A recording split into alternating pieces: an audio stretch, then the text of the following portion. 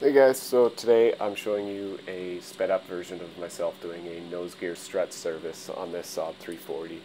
So these struts, like most others, are a air oil strut, the oil being mil 5606 hydraulic fluid and air being 100% nitrogen, of course. So there's a floating piston inside these Saab struts. The air is on the bottom side of the strut and the oil is on the top. So what I'm doing here now is I'm using the floating piston. I didn't discharge the strut first, but if I crack one of the bleed screws up top, I put a little hose on it and carefully unwind it a little bit, the air charge pushes the floating piston up and expels all the old oil out from the top, and then it stops. That's when you know the piston is at the very top of its travel. So before we go filling it, I need to make sure that the piston is back bottomed. So what I'm doing now is I'm hooking up this little adapter we have right there.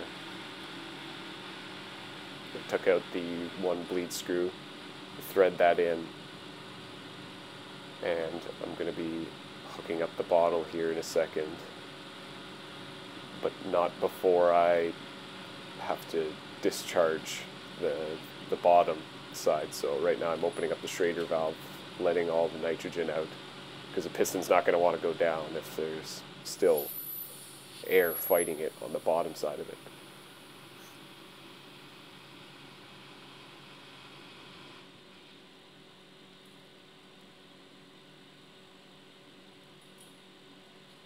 So I open up the bottle and I'm feeling with my hand and also listening. It doesn't take much, maybe 100 psi, just crack it and you can feel the piston slam down. And if you can't feel it, usually you can just hear it, hear the air stop rushing out of the bottom Schrader valve. So I disconnect the nitrogen. I take out the other bleed screw now and just getting set up to fill the strut with oil. So I disconnect the other bleed screw just a little bit like I did before and put a hose on it. And am now hooked into this hydraulic pump we have here, which is actually the handle I'm using, and the pump itself is a wobble pump from a de Havilland Beaver, which is pretty cool. Works like a charm for this. So again, yeah, using mil H5606 hydraulic fluid. It's red in color. Just have to keep filling the strut until it comes out the other side. That's when you know it is completely full. Usually on the mains side it's about 2.5, maybe 3 quarts worth.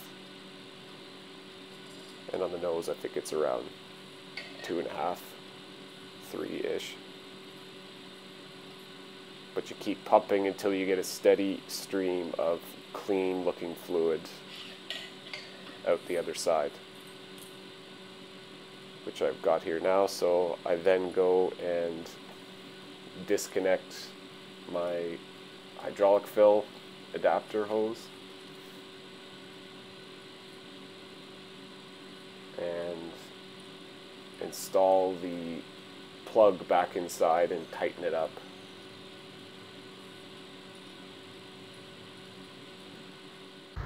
And here's what that Schrader valve looks like at the base of the strut for the nitrogen filling.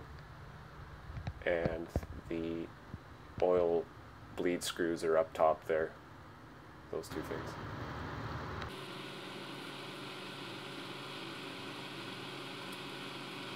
It's starting to get a little cold. Somebody opened the door, so I had to put on my sweatshirt.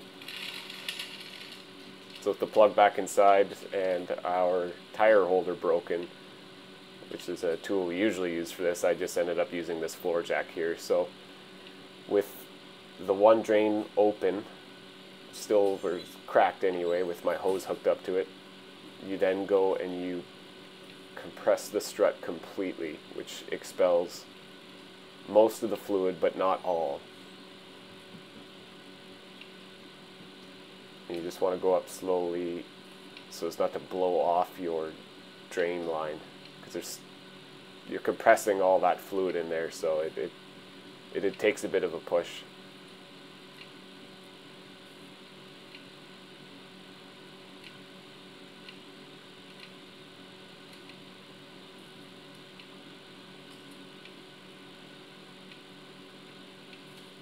So you go until the strut completely bottoms.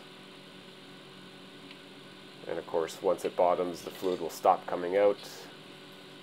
But there still is fluid in there. It's hiding in cavities in the piston's bottom. So there's not much fluid that is left in these struts after you do this. So before I let it down, I quickly took off the hose and I tightened up that second drain screw, which I can show you in a second, so as not to draw in any air on the top side of the strut.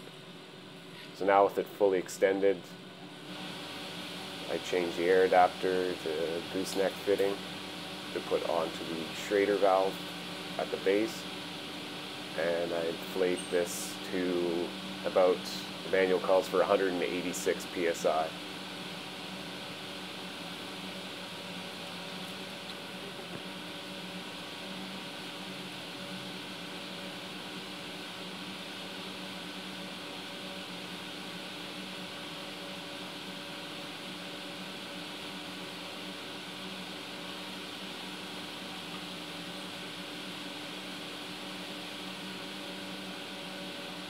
So with 186 psi adjusted on the regulator, you crack the Schrader valve with a 3/4 inch wrench. Give it a few seconds for the nitrogen to go in. And before turning the bottle off, you have to close the Schrader valve again. And then now you can relieve pressure in the bottle, disconnect the hose.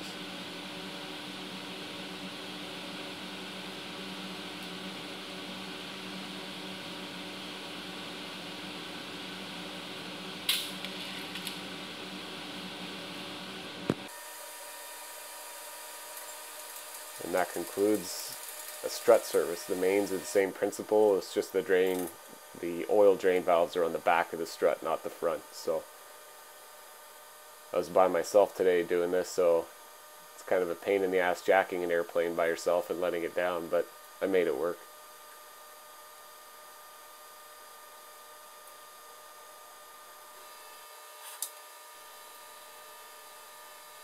And good practice on any airplane. As soon as the jacks you're using have lowered enough to get them out, don't ever put your hand on top of them, of course, because the airplane might settle. But when you get them low enough, rip them out quickly, just in case the airplane does, for whatever reason, settle down and you don't put a jack through the wing. So here I am now, just checking the strut lengths and fine-tuning from there. It's just a matter of adding or letting some air out with the nitrogen. And that's it.